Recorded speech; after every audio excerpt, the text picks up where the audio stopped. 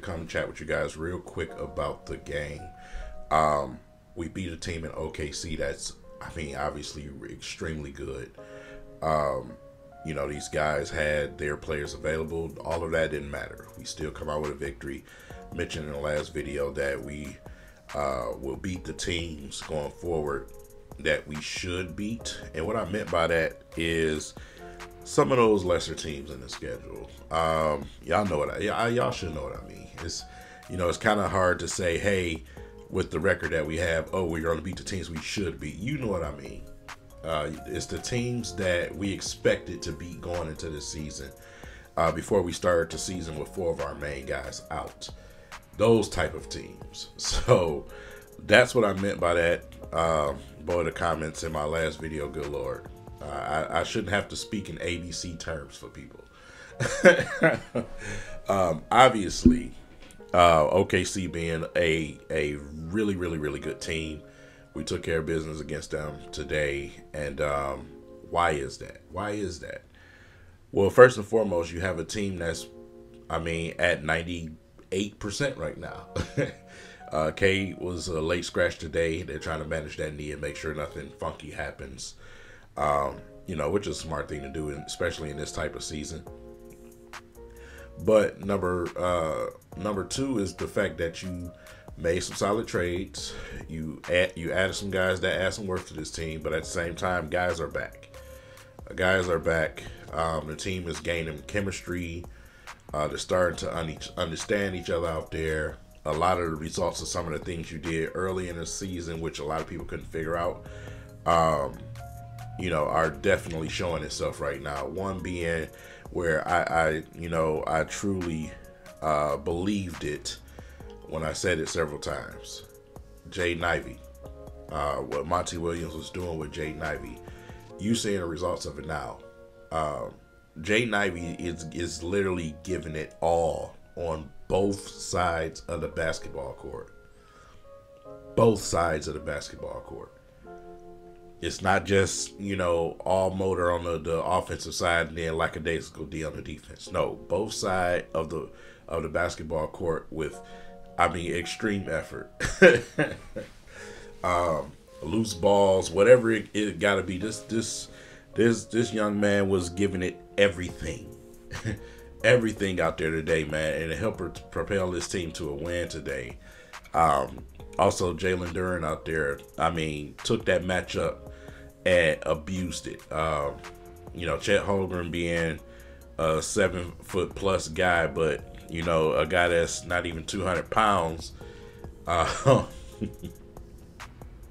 Duren was bullying him a little bit today. So that was definitely something that the Pistons needed. That paint presence today. If you want to beat a team at OKC, you can't let guys like Chet just, cross guys over and get to the basket like he's a guard, or sit out there on the 3-point line and just shoot wide open shots. Pistons weren't giving that. Him and Isaiah Stewart definitely did a good job against him today. So, but everybody contributed their parts today as usual, whether it's scoring, whether it's assists, whether it's defense. The togetherness, the Pistons basketball, that we were talking about before this season. That's what we've seen today. These last 6 or 7 games now, and it's gonna help them win a lot of more games this season in the second half of the season, where the schedule tends to light up a little bit more when you look at it compared to what it's been in the first half of the season. Not saying they're about to go win like 35 games, but it's not going to be 10-game losing streaks in between and things like that. I think we're past that point. We got the trade deadline coming up. We might just end up making another move, which, adds even more. And even if we don't, the roster that we have right now is good enough to be competitive and beat teams.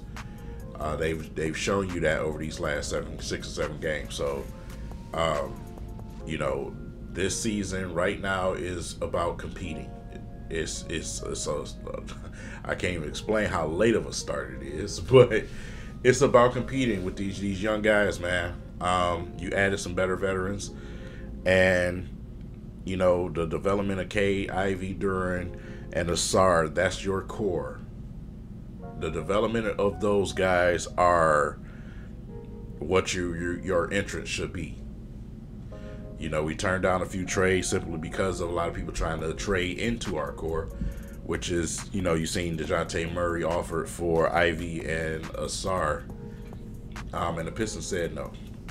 So the Pistons are, I believe, during this trade deadline, if the only moves that I'm looking at Troy Weaver probably making is maybe somebody like Bojan or Burks, if either of those two, because you know Bojan has definitely expressed that he's interested in staying here, so I think he wants to be around.